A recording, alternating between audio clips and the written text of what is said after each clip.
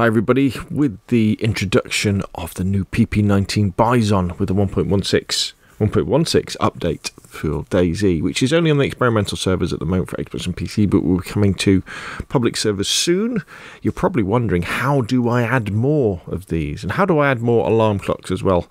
Well, as with most things to do with DayZ, if you want to add more of something, you need to go to your types.xml file on your server. I'm sure you're very familiar with that, and you need to look for PP19. That's what the Bizon is called. Find all in current document, and you'll find there's three elements: the PP19 magazine, which is mag_PP19_64RND, the PP19 itself, and the PP19 buttstock. So let's have a look at the PP19 first. There she is. And as we can see, it's quite a rare weapon, the PP19. There's only 5 of them that will spawn at any one time on a server. Now, the good thing is that once it has been picked up by someone or put in their bag or put in their base or a horde or something like that, another one will spawn in because it's only just counted on the map, which is good.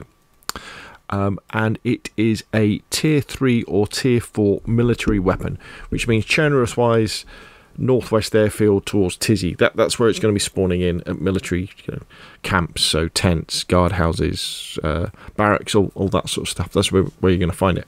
So if you want to add more in, all you've got to do is add more to the nominal. So I don't know, go up to say 15.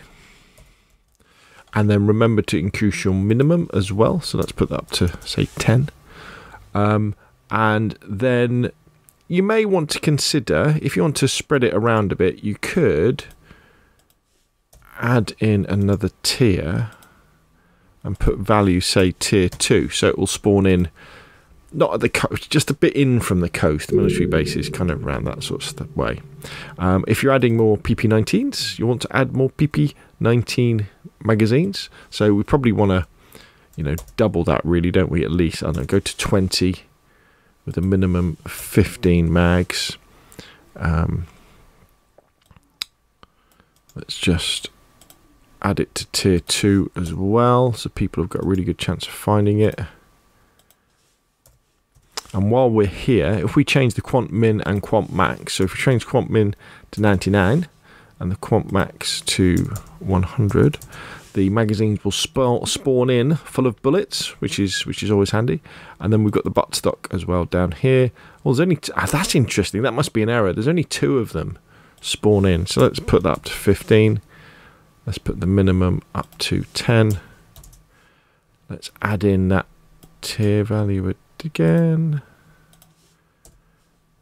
Let's just paste that into there.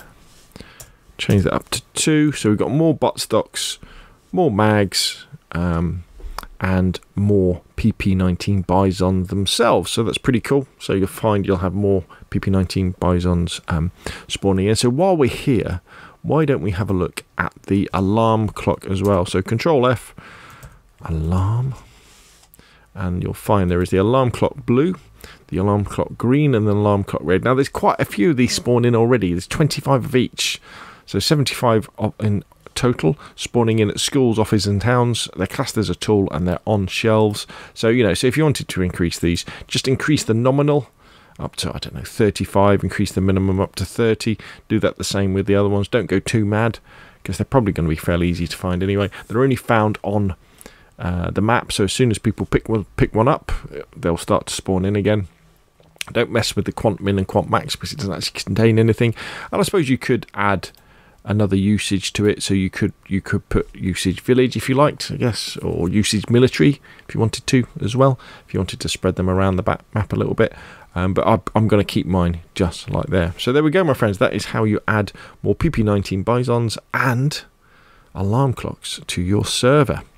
Remember, that will only work when 1.16 goes live on public servers. Don't do it right now. This will only work on experimental servers right now. Wait for the public release, and then you'll be able to do that. That's enough from me. If you found the video useful, hit like. If you want to see more of the same, press subscribe, and I will of course see you again soon.